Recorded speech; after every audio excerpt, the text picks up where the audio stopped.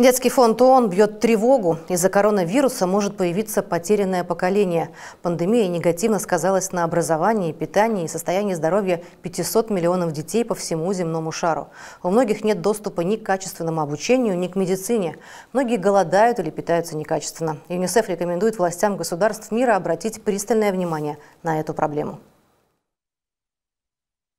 Доступ к образованию не всегда есть даже у детей из благополучных семей. В этом году процесс практически повсеместно осуществлялся с перебоями. А там, где обучение шло, нельзя сказать, что оно было на уровне. Мало того, говорят в ЮНИСЕФ, школа – это не просто информация, которую диктуют учителя и должны заучить ученики. Это целый комплекс образования, здоровья, социум. И ни один из этих элементов нельзя убрать из жизни ребенка.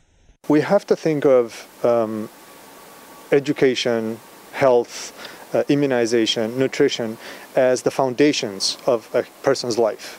So if any of these elements is not working well, if children do not learn, if they do not have access to education, if they do not have access to basic health care and immunization, the consequences are really going to be felt down the road.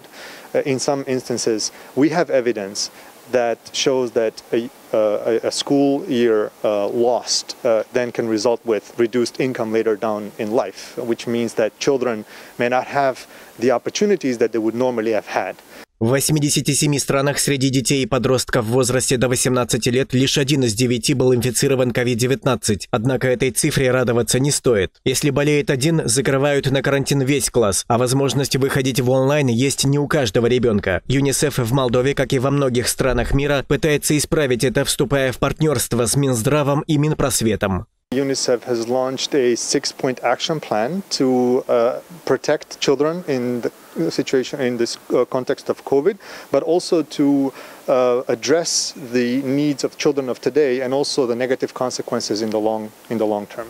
Specifically, how to, for example, reduce the digital divide that exists today that prevents some children from learning in the context of COVID, having no access to ICT equipment or having no capacity or no knowledge about how to use the equipment or no internet connection. Для этого специалисты советуют развивать трехсторонний диалог между учителем, родителем и ребенком. В фонде ЮНИСЕФ настоятельно рекомендуют не разрушать эту цепочку, чтобы качество образования и качество защиты подрастающего поколения от инфекции COVID-19 было максимально высоким в эти нелегкие времена. All of these services is building blocks to a person's life.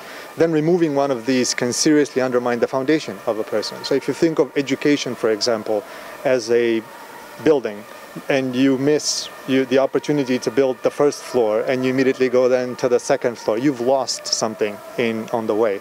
And this can have serious implications and consequences for children down the road.